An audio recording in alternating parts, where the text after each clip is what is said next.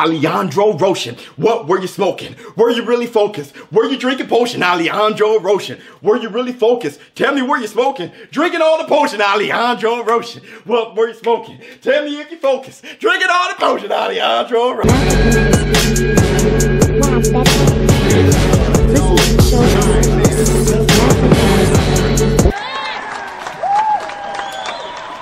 What's up, my people? This is ShowBizz the Adult.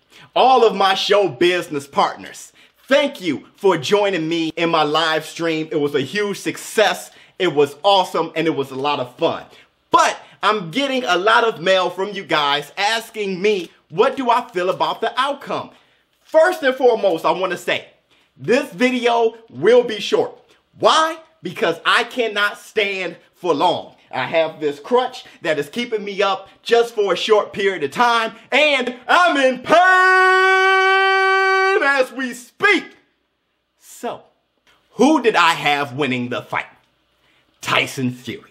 I think Tyson Fury outboxed Deontay Wilder. The fight was a classic.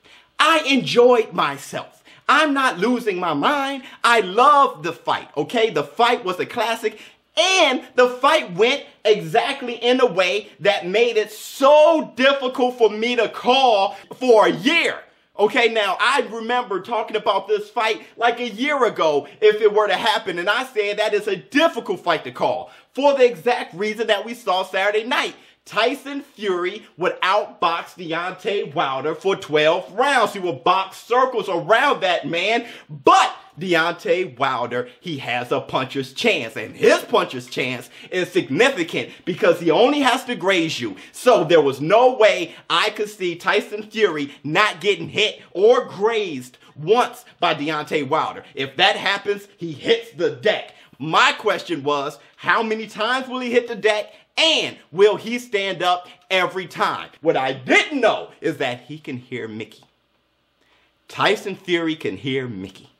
And the way he got up in the 12th round was some magic Rocky Balboa stuff. That dude went from zero and sleep to being like, ugh, and he got up. That was incredible. And that's what makes that fight a classic.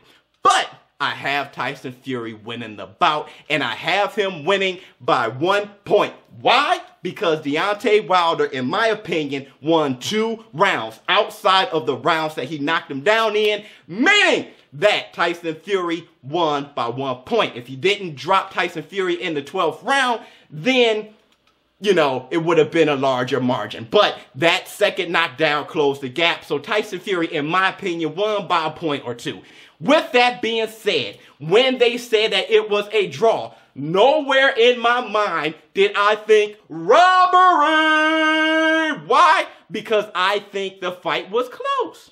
Point-wise, it was close. Skill-wise, it wasn't close at all. I do understand why you guys out there is saying robbery, because Alejandro Rochin, this guy scored it 115, 111 for Deontay Wilder. Nowhere should anyone have thought that Deontay Wilder won the fight by more than a half a millimeter second of a point. This guy must be one of 3 things: a great judge who was paid off, an idiot, or an idiot who was paid off. That's the only 3 things that he can be, okay? So I looked him up. Come to find out, this guy is in the California Hall of Fame. He's in the California Hall of Fame for judging because he judged over 1,000 bouts. So I looked at the scorecard. I said, what rounds did he give Deontay Wilder? He gave that boy the first 4. The first 4. He must have been looking through Stevie Wonder's glasses.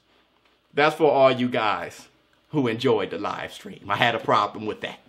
So let me know what you guys think about this judge. This judge is in the California Hall of Fame. So do you think that he's a great judge that was paid off? Or do you think that he was an idiot? Or do you think that he's an idiot who's been paid off? So let me know what you think. Comment below. And ShowBizz the Adult. I can't hop right now. pain. And I'm sweating. I'm about to get some spikes. Listen to ShowBizz. Wait, I'm out. Boxing.